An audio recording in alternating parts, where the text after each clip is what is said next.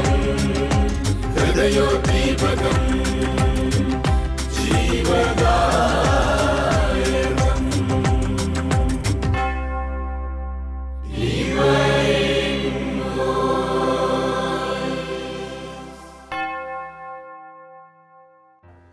സ്നേഹമുള്ളവരെ, നമ്മൾ നോമ്പുകാലത്തിലൂടെ കടന്നു പോകുമ്പോൾ ഹൃദയത്തിൽ ചില ചിന്തകൾ ഉയരുന്നു. മർക്കോസിൻ്റെ സുവിശേഷം 14-ാം അധ്യായം 52 മുതൽ വാക്യങ്ങൾ. ശിഷ്യപ്രമുഖനായ പത്രോസ് യേശുവിൻ്റെ പിന്നാലെ പോകുന്ന ശിഷ്യത്വത്തിൻ്റെ ഒരു ജീവിതം. അവിടെ തുടങ്ങുന്ന ഇങ്ങനെയാണ്: പത്രോസ് പ്രധാന പുരോഹിതൻ്റെ മുറ്റം വരെ യേശുവിനെ അല്പം അകലെയായി അനുഗമിച്ചു. പിന്നീട് അവൻ പരിചാരകരോട് ചേർന്ന് തീ കാഞ്ഞുകൊണ്ടിരുന്നു. അപ്പോൾ പരിചാരകന്മാർ വന്ന് മാറി മാറി ചോദിക്കുന്ന സ്വരങ്ങൾ, വാക്കുകൾ. പ്രിയപ്പെട്ടവരെ, ഇവിടെ നമ്മൾ കാണുന്ന ഒരു ചിന്ത പത്രോസിൻ്റെ ഒരു ജീവിത പ്രത്യേകതയാണ്. ക്രിസ്തുവിനെ അടുത്ത് അനുഗമിക്കുവാൻ വിളിക്കപ്പെട്ട പത്രോസിൽ ഒരു ഭീരുത്വം ഉണ്ടായിരുന്നു. അതുകൊണ്ട് അവൻ യേശുവിനെ അല്പം അകലെയായി അനുഗമിച്ചു എന്ന് തിരുവചനം പറയുന്നു.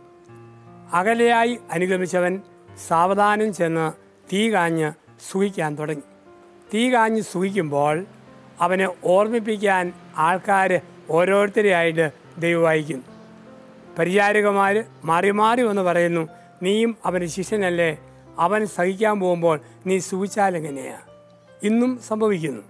നോമ്പുകാലം ഓർപ്പിക്കുന്നു, സഹിക്കാൻ ഗുരു പോകുമ്പോൾ ഞാൻ സുഖിച്ചുകൊണ്ടിരിക്കല്ലേ, ഞാനും ആ സഹനത്തിൽ പങ്കുപറ്റണം.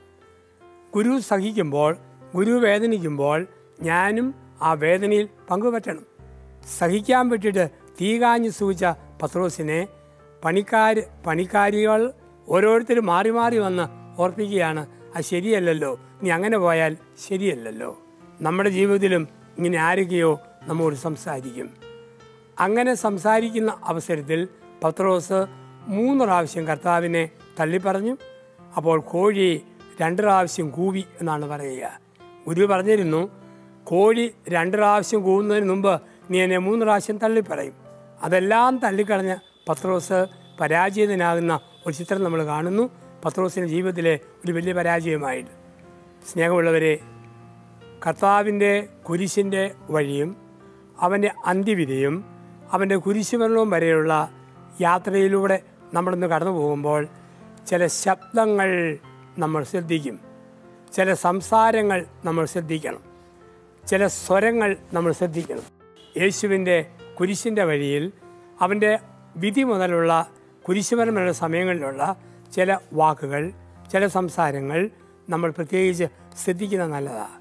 ഒന്നാമതായിട്ട് നമ്മൾ കേൾക്കുന്നു ഒരു തിരുത്തലിൻ്റെ ശബ്ദം ആദ്യമായിട്ട് കാണുന്നുണ്ട്. ഒരു തിരുത്തലിൻ്റെ ശബ്ദം. ആരാണ് തിരുത്തിയത്? പീലാത്തോസിൻ്റെ ഭാര്യ ക്ലോഡിയ.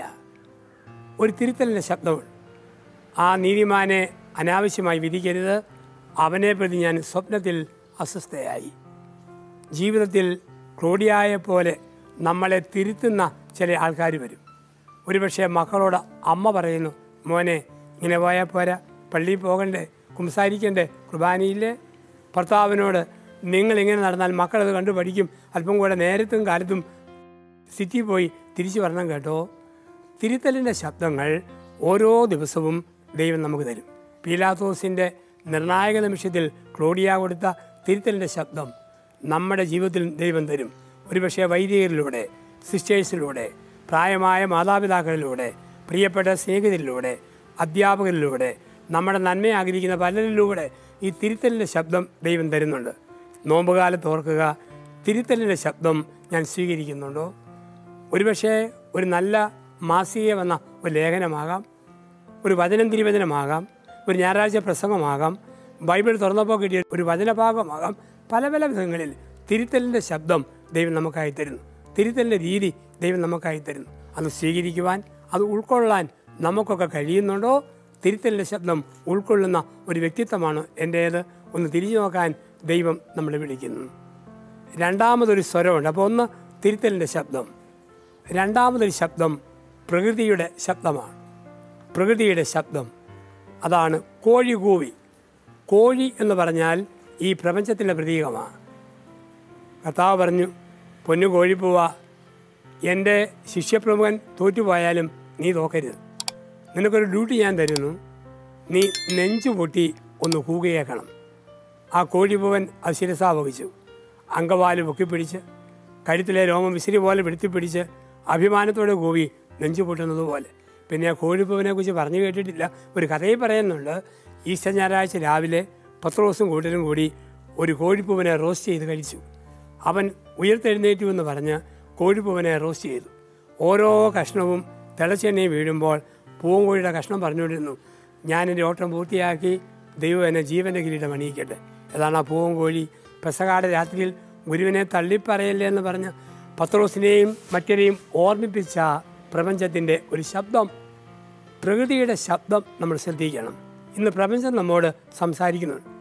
എല്ലാ പാറകളും പൊട്ടിച്ചു കൂട്ടുമ്പോൾ, എല്ലാ മരങ്ങളും വെട്ടിയൊതുക്കുമ്പോൾ, വരൾച്ച, മരയിടിച്ചിൽ, ഭൂമി കുലുക്കം, മഹാമാരി പലതും വരുമ്പോൾ പ്രപഞ്ചം നമ്മളോട് പറയുന്നു, ദയവ് ചെയ്ത് പ്രകൃതിയെ ദുരുപയോഗിക്കരുത്, പ്രപഞ്ചത്തെ ദുരുപയോഗിക്കരുത്, ദൈവം സൃഷ്ടിച്ച ലോകത്തെ ദുരുപയോഗിക്കരുത്, വഞ്ചിക്കരുത് എന്ന് പ്രപഞ്ചം നമ്മോട് സംസാരിക്കുകയാണ്. പ്രകൃതിയുടെ ശബ്ദങ്ങൾ. ഓരോ വരൾച്ചയും വരുമ്പോൾ മഴവെള്ള സംഭരണിയെക്കുറിച്ച് ചിന്തിക്കാൻ, ഓരോ മഹാമാരിയും വരുമ്പോൾ പാറ പൊട്ടിക്കലും അനാവശ്യമായ മണ്ണെടുക്കലിനെയും കുറിച്ച് ചിന്തിക്കാൻ, COVID-19 കൊറോണ വൈറസ് ഒക്കെ വരുമ്പോഴത്തേക്ക് മാലിന്യങ്ങൾ, വേസ്റ്റുകൾ ലോകത്ത് ഒതുക്കി കൂട്ടുമ്പോൾ ഉണ്ടാകുന്ന തിരിച്ചടികൾ, വൈറസിൻ്റെ വ്യാപനം പലതിനെയും ചിന്തിക്കാൻ പ്രപഞ്ചം നമ്മോട് സംസാരിക്കുന്നു. ഓരോ വിപത്തും, ചിക്കൻ ഗുനിയ, ഡെങ്കിപ്പനി, ജപ്പാൻ ജ്വരം, ഗില്ലമ്പാരി, പക്ഷിപ്പനി, പട്ടിപ്പനി, പന്നിപ്പനി, COVID-19 ഇതൊക്കെ പ്രപഞ്ചത്തിൻ്റെ ശബ്ദമാണ്. അല്പം ഞാൻ ശ്രദ്ധിക്കണം, പ്രകൃതിയെ ഗൗരവമായിട്ട് എടുക്കണം, ഇല്ലെങ്കിൽ പാളിച്ചകൾ സംഭവിക്കും. പ്രപഞ്ചം നമ്മോട് സംസാരിക്കുന്നു. ഇപ്പോൾ ഒന്ന്, തിരുത്തലിൻ്റെ ശബ്ദം ഗ്ലോറിയ. രണ്ട്, പ്രകൃതിയുടെ ശബ്ദം പൂവൻകോഴി. മൂന്നാമത് ഒരു ശബ്ദമുണ്ട്, അത് ഓർമ്മപ്പെടുത്തലിൻ്റെ ശബ്ദമാണ്. മനുഷ്യനിന്ന് അൾഷിമേഴ്സ് ബാധിച്ച ലോകത്തിലാണ് എല്ലാം മറന്നു പോകുന്ന മനുഷ്യൻ. രണ്ട് കാര്യങ്ങളെ മനുഷ്യർക്ക് മറക്കാം. ഒന്ന്, വന്ന വഴികൾ. രണ്ട്, എത്തേണ്ട ലക്ഷ്യങ്ങൾ. വന്ന വഴികളെയും മറക്കാം, എത്തേണ്ട ലക്ഷ്യങ്ങളെയും മറക്കാം. ഇത് സംഭവിക്കുന്നുണ്ട്. പത്രോസ് സംഭവിച്ചു. കർത്താവ് വിളിച്ചതും മീൻപിടുത്തത്തിൽ നിന്ന് മനുഷ്യനെ പിടുത്തത്തിലേക്ക് ഉയർത്തിയതും വലിയ മുക്കുവൻ്റെ സ്ഥാനം കൊടുത്തതെല്ലാം അങ്ങ് മറന്നുപോയി. ആദ്യ മാതാപിതാക്കൾ ദൈവം സൃഷ്ടിച്ചതും പരിപാലിച്ചതും വളർത്തിയതും ഒക്കെ മറന്നുപോയി. ധൂർത്തപുത്രൻ അപ്പൻ്റെ സ്നേഹം, കുടുംബത്തിൻ്റെ വാത്സല്യം എല്ലാം മറന്നുപോയി. പെട്ടെന്ന് എല്ലാം മറക്കുന്ന ഒരു മനുഷ്യനുണ്ട്. എല്ലാം മറക്കുക, ഇന്നലകളെ മറക്കുക, നാളെയും മറക്കുക. ആരെല്ലാം മറന്നോ മറന്നവരെ ദൈവം വഴി ഓർപ്പിച്ചു. പണ്ടൊരു നാളിൽ ഹാഗാറിന് ഇസ്മായിൽ ജനിച്ചപ്പോൾ പണിക്കാരി എന്ന കാര്യം മറന്ന് ഹാഗാർ ഗമയോടുകൂടി ഇസ്മായിലിനെ കൊണ്ട് പോകുമ്പോൾ ദൈവം വിളിച്ച വാക്ക്, സാറായുടെ ദാസിയായ ഹാഗാറെ, ഞാൻ എത്ര മിടുക്കനാണെങ്കിലും എത്ര സമർത്ഥയാണെങ്കിലും ദൈവം പറയും, നിൻ്റെ വീട് ഓർക്കണം, വന്ന വഴി ഓർക്കണം, കഴിഞ്ഞ കാലം ഓർക്കണം. അത് മറന്നൊരു ജീവിതശൈലി എനിക്ക് രക്ഷയേയില്ല. അപ്പം ഓർമ്മപ്പെടുത്തലിൻ്റെ ശബ്ദം അതാണ്. പരിചാരകർ മാറി മാറി വന്ന് പറയുന്നു, നീയും അവൻ്റെ ശിഷ്യരിൽ ഒരുവനല്ലേ, നീയും അവരിൽ ഒരുവനല്ലേ. ഓർമ്മപ്പെടുത്തലിൻ്റെ ശബ്ദം. ഒരുപക്ഷെ ചില എന്നോട് പറയാം, അച്ഛനൊരു അച്ഛനല്ലേ, മറക്കല്ലേ കേട്ടോ. ഓർമ്മപ്പെടുത്തൽ. നീ ഒരു അപ്പനല്ലേ, ഓർമ്മപ്പെടുത്തലിൻ്റെ ശബ്ദം. നീ ഒരു ഭാര്യയല്ലേ, അമ്മയല്ലേ, ഓർമ്മപ്പെടുത്തലിൻ്റെ ശബ്ദം. ആരെങ്കിലും വഴിയൊക്കെ നമ്മളെ ഓർമ്മപ്പെടുത്തും. നമ്മുടെ ഉത്തരവാദിത്തങ്ങൾ, കാര്യഗൗരവങ്ങൾ, നോക്കേണ്ട തലങ്ങൾ, മാനിക്കേണ്ട തലങ്ങൾ ഒക്കെ നമ്മളെ ഓർമ്മപ്പെടുത്താം.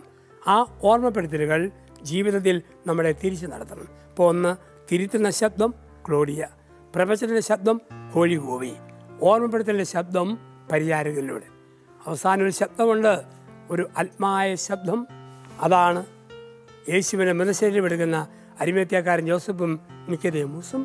ശിഷ്യന്മാരൊക്കെ ഓടിയപ്പോഴും ഒരു ബന്ധമില്ലാതെ രണ്ട് ആത്മായർ വന്ന് ആ മൃതശരീരം എടുക്കാനും കല്ലറയിൽ സംസ്കരിക്കാനും ഒക്കെ ആയിട്ട് ശ്രദ്ധിക്കുന്നത് നമ്മൾ കാണുന്നുണ്ട്. സഭയിൽ ഒരു നല്ല ശബ്ദം. അച്ഛന്മാരും ശിഷ്യേഴ്സൊക്കെ പരാജയപ്പെടുന്നിടത്തും തിളക്കത്തോടെ നിൽക്കുന്ന ആത്മായരെ കാണാം. മറ്റു വല്ലതും പരാജയപ്പെടുമ്പോൾ തിളങ്ങി നിൽക്കുന്ന ആത്മായ വ്യക്തിത്വങ്ങളെ കാണാം. അപ്പം എന്തെല്ലാം സംഭവിച്ചാലും, സഭയിൽ സംഭവിച്ചാലും, ചുറ്റുപാടുകളിൽ സംബന്ധിച്ചാലും, എന്തെല്ലാം തകർച്ചകൾ വന്നാലും അതിനപ്പുറത്തേക്കുള്ള ഒരാത്മായ ശബ്ദമായി ജനത്തിന് ശബ്ദം ഉയരണം. അവർ ഉറച്ചു നിൽക്കുമ്പോൾ സഭയുടെ ബലമാണ്, സഭയുടെ ശക്തിയാണ്. ഈ ഭാഗങ്ങൾ തിരുവചനത്തിലൂടെ നമ്മൾ കാണുകയാണ് മർക്കോസിന്റെ സുവിശേഷത്തിൻ്റെ ഈ 14-ാമത്തെ അധ്യായത്തിൽ. ഇവിടെ നമ്മൾ ഒന്ന് ചിന്തിക്കണം. ഒരു നിമിഷം കൊണ്ട് പത്രോസ് പരാജയപ്പെടുകയല്ല. പടിപടിയായി വരുന്ന ചില പരാജയങ്ങളാണ് പത്രോസിൽ നമ്മൾ കാണുക.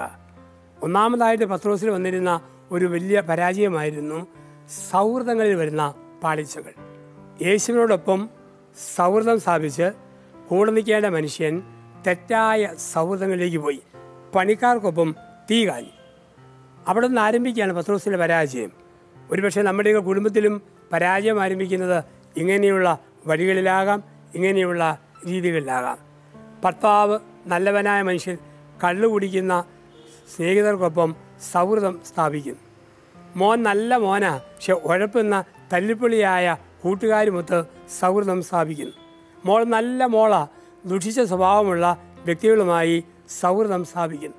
അങ്ങനെ സൗഹൃദം സ്ഥാപിക്കുമ്പോൾ ജീവിതത്തിൽ പരാജയം ആരംഭിക്കുകയാണ്. ആരും മനഃപൂർവ്വം മോശമാകാൻ ആഗ്രഹിക്കുന്നവരല്ല. നമ്മൾ നടത്തുന്ന തിരഞ്ഞെടുപ്പുകൾ, ആ തിരഞ്ഞെടുപ്പുകൾ നമ്മളെ മോശക്കാരാക്കാം, നമ്മളെ നല്ലവരാക്കി മാറ്റാം. ഇപ്പം ഒരുപക്ഷെ കുടുംബത്തിൽ ഭാര്യയോടും മക്കളോടും ഒക്കെ ഷെയർ ചെയ്യുന്നതിന് പകരം പുറത്തു പോയി ഷെയറിങ് നടത്തുക. ഭർത്താവിനോടും കുഞ്ഞുങ്ങളോടും പറയുന്നതിനപ്പുറം കൂട്ടുകാരികളോടും നാട്ടുകാരോടും ഷെയറിങ് നടത്തുക. അങ്ങനെ നടത്തി പോകുമ്പോൾ തെറ്റായ സൗഹൃദം, തെറ്റായ സുഹൃത്ത് ബന്ധം ആരംഭിക്കുമ്പോൾ അത് ജീവിതത്തിൻ്റെ ഒരു വലിയ പരാജയത്തിൻ്റെ തുടക്കമായിട്ട് മാറും. ഈ തെറ്റായ സുഹൃത്ത് ബന്ധം ആരംഭിക്കുന്നവരെല്ലാം ചെന്ന് വീഴുന്ന മറ്റൊരു സ്റ്റേജാണ് ഒരു നിമിഷത്തിൻ്റെ സന്തോഷം നേടുക. ഒരു നിമിഷത്തിൻ്റെ സന്തോഷം നേടുക. സൗഹൃദം സ്ഥാപിച്ച പത്രോസ് പോയി തീ കായാൻ പോയി എന്നാണ് പറയുക. പത്രോസ് തീ കാഞ്ഞു. അതാണ് ഒരു നിമിഷത്തിൻ്റെ സുഖമെന്ന് പറയുക. കുടിയേറ്റ പ്രദേശങ്ങളിൽ പഴയ കാഴ്ചയാണ്. നവംബർ ഡിസംബറിൻ്റെ കുളിലുള്ള പ്രഭാതങ്ങളിൽ ആൾക്കാർ തീ കത്തിച്ച് വട്ടം കൂടിയിരുന്ന് കടുങ്കാപ്പി കുടിക്കും, കപ്പ ചുട്ടി തിന്നും. വീട്ടിൽ പാതകത്തെ കയറിയിരുന്ന് ചൂട് സ്വീകരിക്കുന്നവരെ കാണാം. ഇത് നമ്മുടെയൊക്കെ ജീവിതത്തിൻ്റെ ഒരു ഭാഗമാണ്. നമ്മൾ സൗഹൃദങ്ങൾ ശരിക്കും നിയന്ത്രിച്ചില്ലെങ്കിൽ, സൗഹൃദങ്ങളെ നമ്മൾ ശ്രദ്ധിച്ചില്ലെങ്കിൽ, നമ്മൾ നൈമിഷികമായ സുഖം തേടലുകളിലേക്ക്, ഒരു നിമിഷത്തിൻ്റെ സുഖം, ഒരു നിമിഷത്തിൻ്റെ സന്തോഷം, അതിലേക്ക് നമ്മൾ സാവധാനം ഓടി പോകും. ഇതായിരുന്നു പത്രോസിനുണ്ടായൊരു പരാജയം. ഈ 50 നോയമ്പിൽ നമ്മളും ഒന്ന് ചിന്തിക്കണം. ഇങ്ങനെയുള്ള ചെറിയ ചെറിയ സുഖം തേടലുകൾ എനിക്കുള്ളൂ, ചെറിയ ചെറിയ സൗഹൃദങ്ങൾ ഞാൻ തേടാറുള്ളൂ.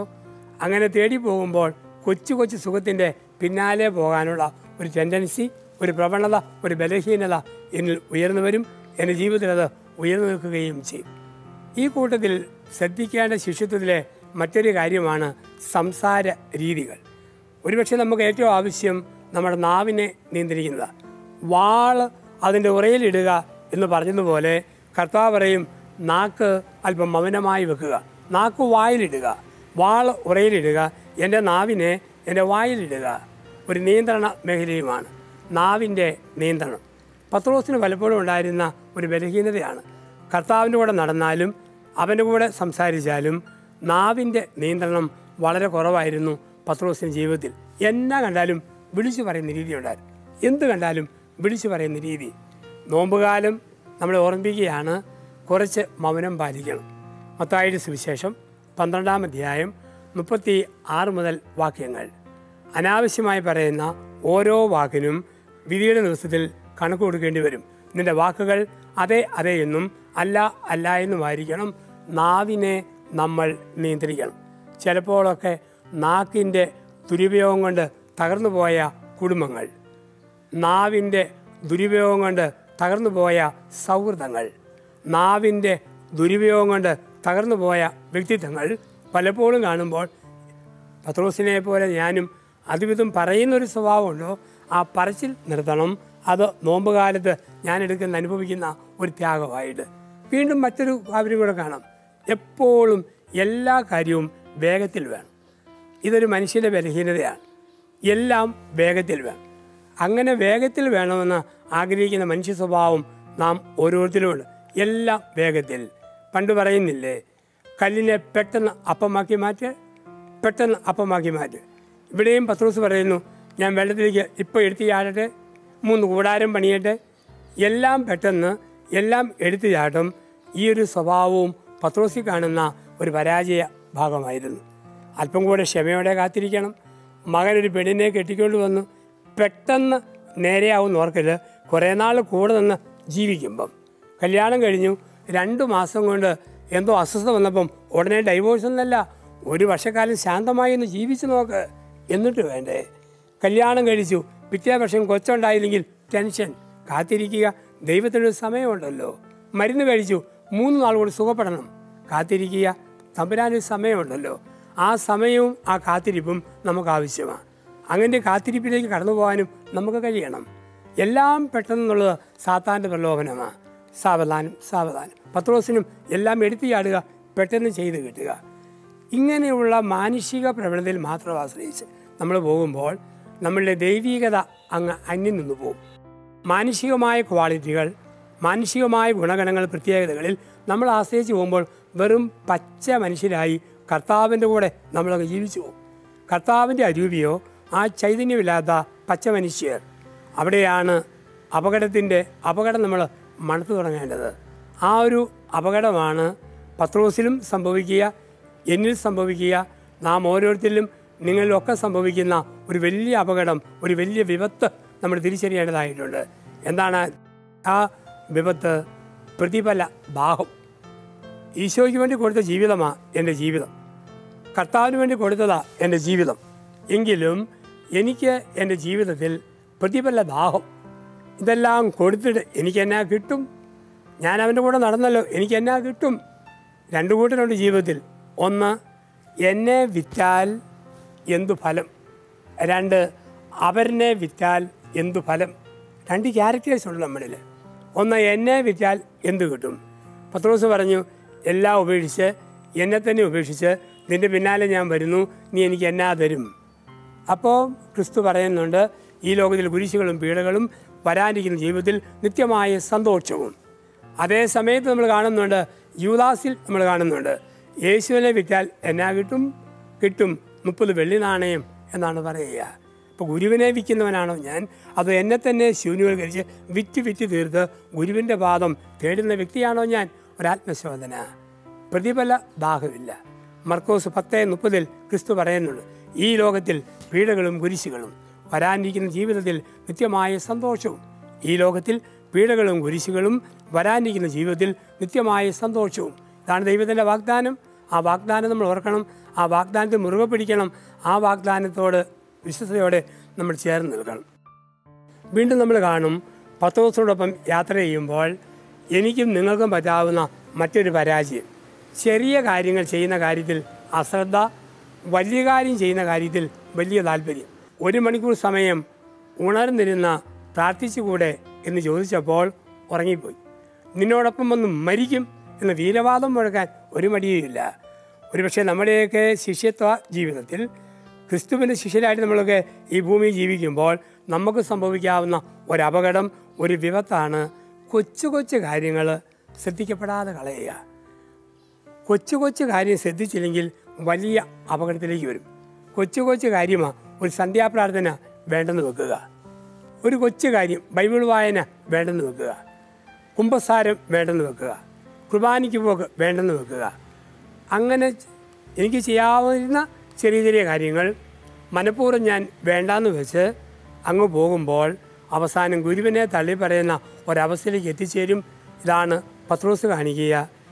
1 മണിക്കൂർ ഉണർന്ന് പ്രാർത്ഥിക്കാനുള്ള ചെറിയ കാര്യം കർത്താവ് പറഞ്ഞിട്ട് അത് ശ്രദ്ധിക്കാതെ വേറെ വലിയ കാര്യം പറഞ്ഞു പോയി അവസാനം പത്രോസ് പരാജിതനായി തീരുന്നതായിട്ട് തിരുവചനം നമ്മളെ ഓർമ്മിപ്പിക്കുന്നു, നമ്മളെ പഠിപ്പിക്കുന്നു. വീണ്ടും നമ്മൾ കാണുന്നുണ്ട്, ഈ പത്രോസ് യേശുവിന് പിന്നാലെ പോകുമ്പോൾ ഉണ്ടായ ശ്രദ്ധിക്കാതിരുന്നപ്പോൾ സംഭവിച്ച മറ്റൊരു വിപത്തുണ്ട്. ആ വിപത്തും നോമ്പ് കാലത്ത് നമ്മൾ ശ്രദ്ധിക്കണം. തെറ്റായ ആശ്രയബോധങ്ങൾ. എന്താണ് തെറ്റായ ആശ്രയബോധം? കർത്താവ് പറഞ്ഞു, പത്രോസേ, നീ വചനമാകുന്ന വാളിൽ ആസ്വദിക്കണം. പത്രോസ് ഒരു കൊല്ലപ്പണിക്കെൻ്റെ തുരുമ്പ് പിടിച്ച ഇരുമ്പ് വാളിൽ ആശ്രയിച്ചു. വെട്ടിമുറിച്ചു, പക്ഷെ മുറിച്ചത് ചെവിയുടെ അറ്റമാണ്. വെട്ടിമുറിച്ചു, പക്ഷെ മുറിഞ്ഞത് ചെവിയുടെ അറ്റമാണ്. തെറ്റായ ആശ്രയബോധം. നമ്മൾ ആശ്രയിക്കും, സൗന്ദര്യത്തിൽ ആശ്രയിക്കുന്നു, രോഗം വരുമ്പോൾ അത് തീർന്നു. ശബ്ദത്തിൽ ആശ്രയിക്കുന്നു, ശബ്ദം അടയ്ക്കുമ്പോൾ അത് തീർന്നു. സമ്പത്തിൽ ആശ്രയിക്കുന്നു. സമ്പത്ത് തീരുമ്പോൾ എല്ലാം തീർന്നു. സമ്പത്തിൽ ആശ്രയിക്കുന്നവൻ്റെ സമ്പത്ത് തീരുമ്പോൾ സുഹൃത്തുക്കളും തീരും. ധൂർത്തപുത്രൻ ഉദാഹരണം. എല്ലാം തീർന്നപ്പോൾ പന്നി മാത്രമുണ്ട്, വേറെ ആരുമില്ല കൂട്ടായിട്ട്. അപ്പോൾ തെറ്റായ ആശ്രയബോധങ്ങൾ. ഭർത്താവിൽ അമിതമായ ആശ്രയം വെച്ചോ ഭർത്താവിൻ്റെ മട്ടു മാറുമ്പോൾ ഭാര്യ തളരും. ഭാര്യയിൽ അമിതമായ ആശ്രയം വെച്ചോ ഭാര്യയുടെ രീതി മാറുമ്പോൾ ഭർത്താവ് തകരും. കുഞ്ഞുങ്ങളിൽ അമിതമായ ആശ്രയം വെച്ചോ അവിടെ പെരുമാറ്റത്തിൽ മനോഭാവത്തിൽ ഒരു ചെറിയ വ്യതിയാനം വരുമ്പോൾ മാതാപിതാക്കൾ തളർന്നു പോകും. ചില സുഹൃത്തുക്കളിൽ അമിതമായ ആശ്രയം വെച്ചു, ആ സുഹൃത്തുക്കൾ അല്പം രീതി മാറുമ്പോൾ തീർന്നു, ജീവിതം തകരുക. പത്രോസിൽ അമിതമായ തെറ്റായ ആശ്രയബോധങ്ങൾ, അത് പത്രോസിൽ ഒരു പരാജയമായിട്ട് കടന്നുപോയി. മറ്റൊന്നായിരുന്നു ജീവിതത്തിൽ നിയമം മാത്രം നോക്കുക. 7 ക്ഷമിച്ചാൽ പോരെ, യേശു പറഞ്ഞ് 70 ക്ഷമിക്കണം. നമുക്കെല്ലാം ചില ആൾക്കാരുണ്ട്, എല്ലാമായി ഞായറാഴ്ച കുർബാനയ്ക്ക് പോയി മതി, വാർഷികധ്യാനം കൂടി ശരി, കുമ്പസാരിച്ചു ഓക്കെ, ദശാംശം കൊടുത്തു തീർന്നു. സ്നേഹമൊക്കെ വിടും, നിയമം മാത്രം നോക്കും. കരുണ വിട്ടു, നിയമം നോക്കുക. ഇപ്പം പത്രോസിനുണ്ടായിരുന്നു ആ നിയമത്തെ നോക്കുന്ന രീതി. ക്രിസ്തു പറഞ്ഞ പത്രോസെ ശരിയല്ല. നിയമം മാത്രം നോക്കുന്നത് ക്രിസ്തീയതയല്ല. നിയമത്തിനപ്പുറം സ്നേഹത്തിൻ്റെ പ്രമാണങ്ങൾ, സ്നേഹത്തിൻ്റെ പുതിയ കൽപ്പനകൾ, അതിലേക്ക് ചുവടുവെക്കാൻ പത്രോസിന് സാധിക്കണം. യേശു തിരുത്തുകയാണ് പത്രോസിൻ്റെ ജീവിതത്തിൽ. വീണ്ടും നമ്മൾ കാണുന്നുണ്ട് ഈ ഒരു യാത്ര, ശിഷ്യത്വ യാത്ര, പീഡാസകന വേളയിലേക്കുള്ള പത്രോസിന് യേശുവിൻ്റെ പിന്നാലെയുള്ള ആ യാത്രയിൽ പത്രോസിലെ മറ്റൊരു വലിയ ഒരു പരാജയമായി നമ്മൾ കാണുകയാണ്. ശിഷ്യത്വ ജീവിതത്തിൻ്റെ ഒരു വലിയ പരാജയമായിട്ട് നമ്മൾ കാണുന്നു. പെട്ടെന്ന് ഒരു വിശ്വാസം, അടുത്ത നിമിഷം ഒരു മങ്ങൽ. പെട്ടെന്നൊരു വിശ്വാസം, പിന്നെ ഒരു മങ്ങൽ. നമുക്ക് വേണ്ടത് ഒരു ധ്യാനം കൂടുമ്പോൾ ഒരു നല്ല വിശ്വാസം, ഒരാഴ്ച കഴിയുമ്പം ഒരു മങ്ങൽ, ഒരു മങ്ങിക്കത്തൽ. അതുകൊണ്ടാണ് പറയുക, കർത്താവേ നിന്നിൽ വിശ്വാസമുണ്ടെങ്കിലും ഓളങ്ങൾ കാണുമ്പോൾ ഒരു ഒലച്ചിൽ. നീ വിശ്വാസമുണ്ട്, പക്ഷെ ഓളങ്ങൾ കാണുമ്പോൾ ഒരു ഒലച്ചിൽ എന്നിൽ സംഭവിക്കുന്നു. ഇത് നമുക്കൊക്കെ സംഭവിക്കാവുന്നൊരു പരാജയം. കർത്താവ് കൂടെ ഉണ്ടെന്നറിയാം, പരിപാലിക്കുന്നറിയാം, കൂടെ നടത്തുമെന്നറിയാം. എങ്കിലും ചെറിയ ഏറ്റക്കുറച്ചിൽ വരുമ്പോൾ പെട്ടെന്ന് നമ്മൾ അങ്ങ് ഇരുന്നു പോകുന്ന ഒരു സംശയത്തിൻ്റെ ഒരു ലോകം. 50 നോയമ്പിൻ്റെ സമാപന ഭാഗങ്ങളിലേക്കൊക്കെ നമ്മൾ കടന്നു വരുമ്പോൾ പത്രോസിനെ പോലെയാണോ നമ്മൾ? നമ്മുടെ ജീവിതത്തിൽ ദൈവം മുന്നറിയിപ്പുകൾ തരുമ്പോൾ ആ മുന്നറിയിപ്പുകളെ അവഗണിക്കുന്നുണ്ടോ, അതോ മുന്നറിയിപ്പുകളെ ശ്രവിക്കുന്നുണ്ടോ? കാലത്തിൻ്റെ അടയാളങ്ങൾ നോക്കിപ്പഠിക്കാൻ പറയുന്നുണ്ട്. മേഘാവൃതമാകുമ്പോൾ മഴക്കാലം അടുത്തെന്ന് നിങ്ങൾക്കറിയാമല്ലോ. അതുപോലെ പ്രപഞ്ചത്തിൻ്റെ സൂചനകളെ നോക്കി കണ്ടുപിടിച്ച് ജീവിതത്തിൽ നമ്മൾ മുന്നോട്ട് പോവുക. അവസാനിപ്പിക്കാം. അമിതമായ ആത്മവിശ്വാസം. പത്രോസ് അമിതമായ ആത്മവിശ്വാസം. ആരെല്ലാം ഗുരുവിനെ തള്ളി പറഞ്ഞാലും ഈ ഞാൻ പറയുകയില്ല. നമുക്കും അമിതമായ ആത്മവിശ്വാസം. അവനും അവളും എങ്ങനെയൊക്കെ ആയാലും ഞാൻ അങ്ങനല്ല, ഞാൻ ഓക്കെയാണ്, ഞാനെല്ലാം ശരിയായിട്ട് ചെയ്യും. ഒരമിതമായ ആത്മവിശ്വാസവും വേണ്ട. മൺപാത്രത്തിൽ നിക്ഷേപം മേടിച്ചവരാണ് നമ്മൾ. ഒരു മൺവിളക്ക് കാറ്റത്ത് കെടാതെ കൊണ്ടുപോകുന്ന പോലെ വിശ്വാസ ജീവിതത്തെ കാത്തു സൂക്ഷിക്കാൻ നമുക്ക് കഴിയട്ടെ. അതിനായി 50 നോമ്പ് കാലഘട്ടത്തിൽ നമുക്ക് പ്രാർത്ഥിക്കാം. നല്ലവനായ ദൈവമേ, നിന്റെ ഏകജാതനായ യേശു ക്രിസ്തു വഴി ജീവിത നവീകരണത്തിൻ്റെ പാഠങ്ങൾ ഞങ്ങളെ പഠിപ്പിച്ചതിനായി സ്തുതിക്കുന്നു. നന്മകളാൽ നിറച്ചതിനായി സ്തുതിക്കുന്നു. എല്ലാ നന്മകളാലും കാത്തുകൊള്ളണമേ. അരുവിയുടെ അഭിഷേകത്തിൽ ഞങ്ങളെ കാത്തുകൊള്ളണമേ. ഞങ്ങളുടെ ക്രൈസ്തവ ജീവിതത്തിൽ കർത്താവിൻ്റെ മുഖം നോക്കി ഓട്ടം പൂർത്തിയാക്കുവാനും ദൈവം തരുന്ന ശബ്ദങ്ങൾ, സ്വരങ്ങൾ തിരിച്ചറിഞ്ഞ് നന്മയിൽ വ്യാപരിക്കുവാനും ഞങ്ങളെ ബലപ്പെടുത്തണമേ. ഇപ്പോഴും എപ്പോഴും എന്നേക്കും. ആമേൻ.